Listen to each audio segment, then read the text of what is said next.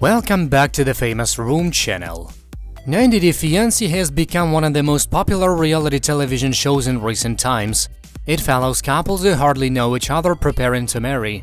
The relationships involve one person who is not from the United States being allowed in the country to marry their fiancé after receiving a K-1 visa.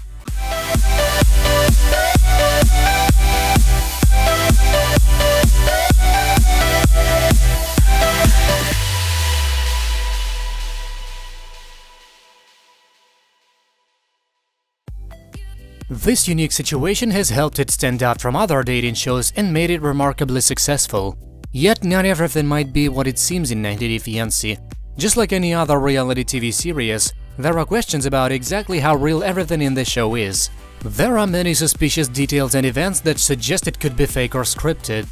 These are just some of most problematic moments that have raised eyebrows. Participants sometimes have to reshoot scenes. According to some people who have been on the show, producers often force participants to reshoot scenes. This explains why there are often multiple reaction shots and perfect deliveries from speakers. Certain scenes can even be filmed multiple times to give the editors plenty of material to choose from. So many couples split after the show. While the show still has a pretty good rate in terms of couples staying together after the cameras stop filming, some things still seem suspicious. After all, certain couples have split up almost instantly, living in separate areas. This would suggest that they were never really in love or together in a relationship in the first place. Producers seemingly orchestrate events to make good television.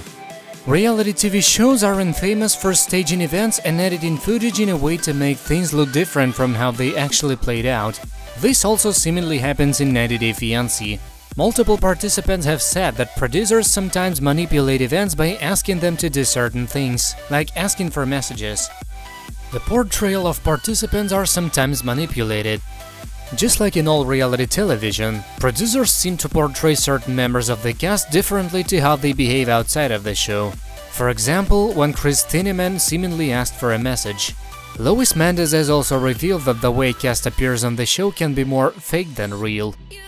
Some scenes are pre-planned behind the scenes. Certain scenes also look to be pre-planned, as the major players will be grouped together and controversial topics will be brought up in conversation. This has led to accusations that scenes might be pre-planned in advance of filming. Those fears are well-founded according to several members of the cast, who have explained that is exactly what happens. Participants often have a controversial history.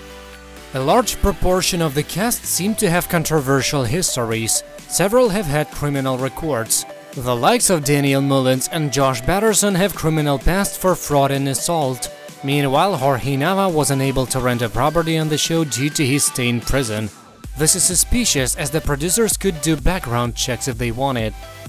Members of the cast do a lot of promotional work. Former cast members often post social media messages promoting the show or new participants long after they have left. It appears as if they still have some sort of contract with TLC that requires them to remain part of the show in some way. Of course, other cast members are sponsored for promoting products in a way that suggests they're not just ordinary people. The way women have to sit during confessionals. During confessionals, female cast members all seem to sit in a very strange and unnatural manner. The position is so strange that it has drawn attention from viewers, as it would be weird if all women on the show were sitting like that out of choice. Former participant Anfisa Arkhipchenko revealed that producers make females sit like that. Some cast members appear to be very good actors.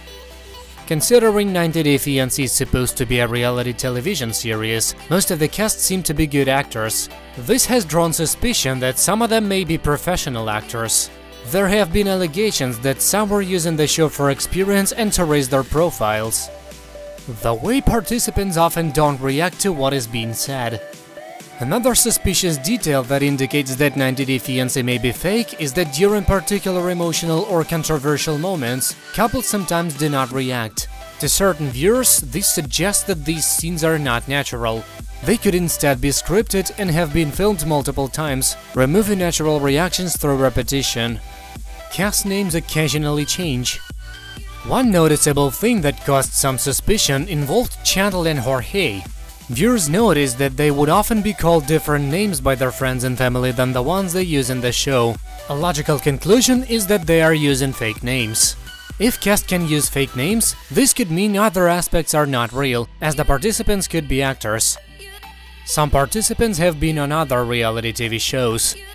A few of the cast on 90 Day Fiancé may look familiar to viewers. That's because certain individuals featured in the show have previously appeared on other reality television shows. For example, Darcy Silva was a $1 million matchmaker. This would suggest that they may simply want to be on television rather than being genuinely in love. Certain couples act like they don't belong together. Although it is impossible to judge a couple by their looks or personalities, it does seem like many of the relationships on 90 Day Fiancé do not look great. Many of the couples just do not seem to be a good fit. Looking at the likes of Danielle and Mohamad is a perfect example, as he left her almost immediately after they were married and showed no affection towards her. The lack of emotion in some conversations. A complete lack of emotion in many scenes has also drawn suspicion.